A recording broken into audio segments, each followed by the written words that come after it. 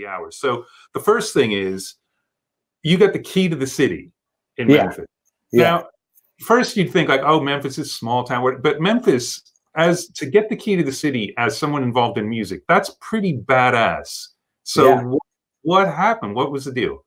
They didn't see that I had a couple felonies, so that was cool. No, I don't have any felonies. I don't know.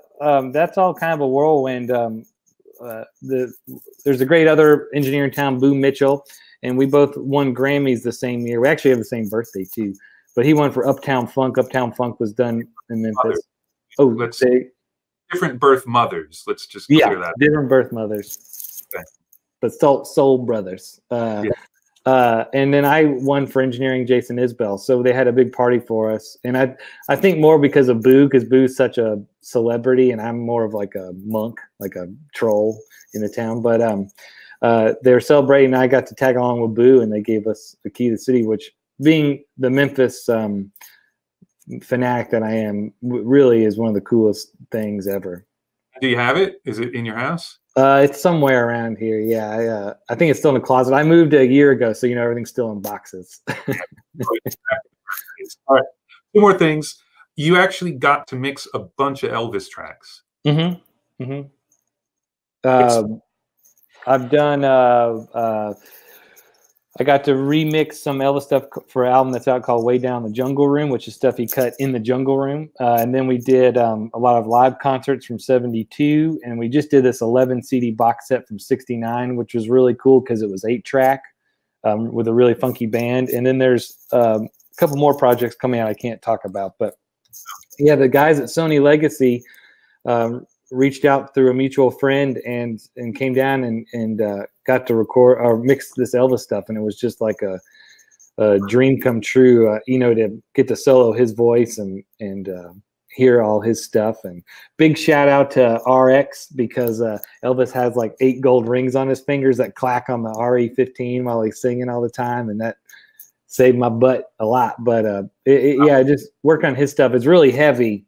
And sometimes a lot of these projects are really long. Like you've worked on some of these big live, multiple CD box sets where, 2 months you're on the same thing. And, there'd be like the 4th, 5th week in, you're kind of going, what, where am I at? Who am I? And then you solo Elvis's, or you hear Elvis playing through the hallway and you go, man, this is cool, That's amazing. And so just in case people don't know, the Jungle Room was his home studio at Graceland.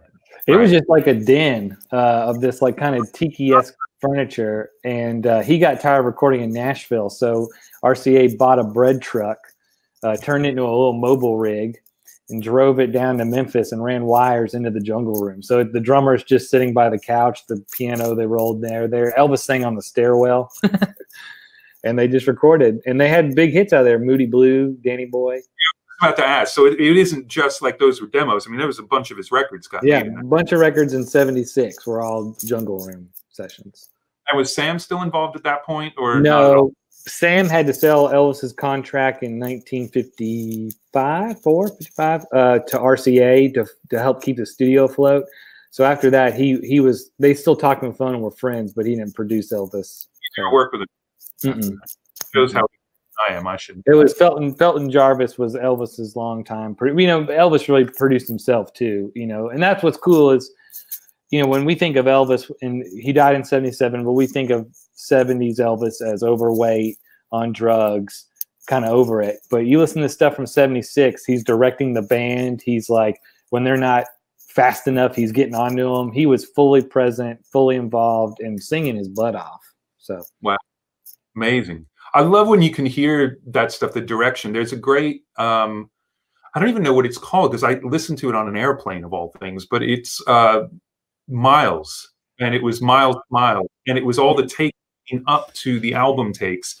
So they'd start the track like Footprints, and it was totally different and not happening at all. And he'd stop people, say like 2 or 3 words, and you just heard it come together, but you heard him directing it. And to hear Elvis putting the band together and making them do what was then something that's iconic and everybody recognizes it, but to hear what it came out of must have been amazing. Yeah, it's so cool to see him, and all the session guys are pros, to see them kind of, even their first takes could be final take. You know, but then they just all find the pocket to sit in, and they keep playing less and less, and it just gets to be the thing.